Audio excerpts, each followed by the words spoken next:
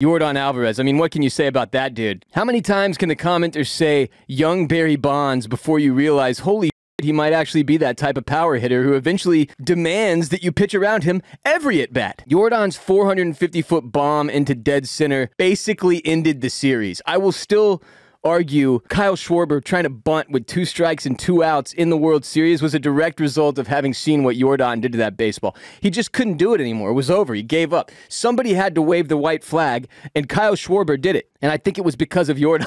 How am I supposed to compete with this? It's ridiculous. Not only are you dealing with the pitching, but then you've got the guy that you would expect to be the guy blasting the ball 450 feet to give your team the lead actually doing that?